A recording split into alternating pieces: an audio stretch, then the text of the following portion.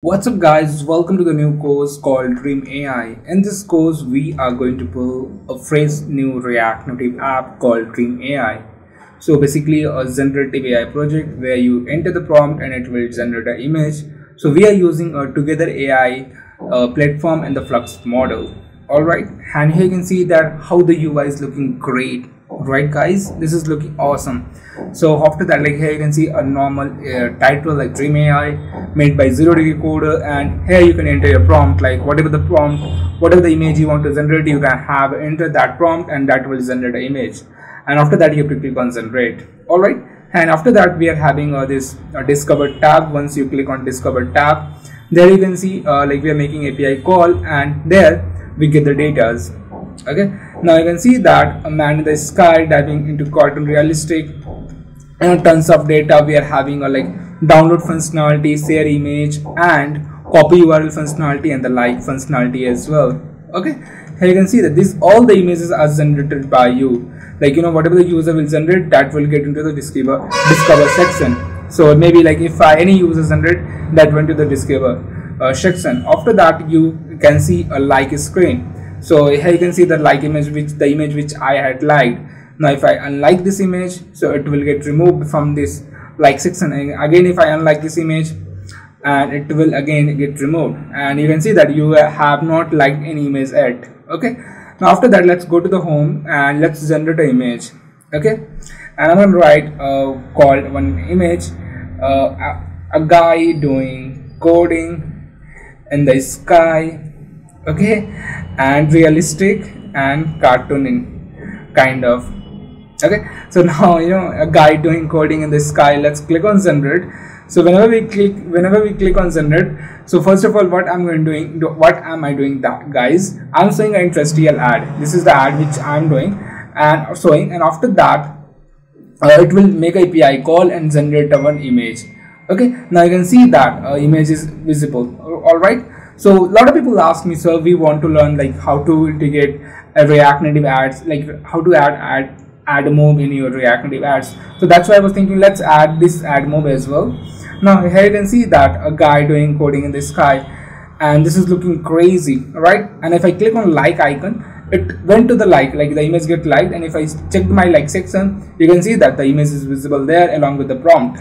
Okay, now let's go back to the home, and if I click on copy, so it copy the URL, and after that here you can see a share icon and the download. So if I click on download icon, it will download the image. Okay, you can see that one dialog come up, downloading image 0%, and once the image get downloaded, the notification will be the notification sound will ring. Okay, now after that once it get downloaded, now let's check our Google Photos that it's really downloaded or not.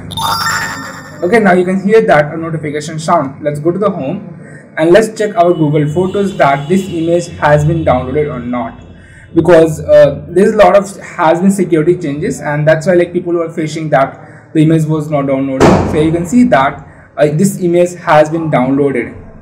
Crazy. Okay, and we had also implemented the share functionality. You can see that downloaded image. Okay, now let's go back to the app and let's go here. Now once you click on share, you are able to share the image as well. Okay, now this is all the things we are going to build from scratch. Okay, so we are going to use React Native CLI. You can use any tools, that's totally up to you. Like if you want to use React Native Expo, you can use that works as well. So mostly what we are going to learn in this session, so we're going to learn that how to make React Native apps with the download functionality, API calling. We're gonna also use React Native fetch query. Okay, Axios API calling. All right, we're also gonna use context hooks. We're gonna learn that how to use async storage as well, share functionality, download functionality, copy functionality, and also generating the image. Okay, we are going to build this from scratch. This is you guys, if you complete this course, I'm pretty sure like you will be an intermediate developer. Okay, now let's talk about the server. So we are also going to build this server with the help of Node.js Express, and we are going to use Together API. Okay, so we are also going to build that and deploy that backend server on the Vercel. If you talk about the database, for the discovery section, you can see that we are making API call, and that data is bringing the data. So we are going to use a MongoDB database for this as well, because we have to store the generated image data somewhere for the discovery section.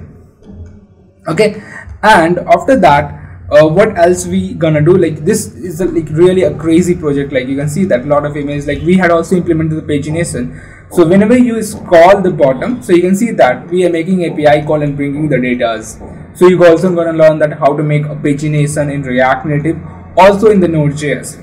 Okay, now after this, what else we are going to learn? That we're gonna learn that like custom bottom tab navigation, how to make bottom tab navigation, how to make how to use custom font family, how to use React Native vectors icons, lot of topics that So in the next session, what we are going to do, we are going to set up our project and we are going to start building this project.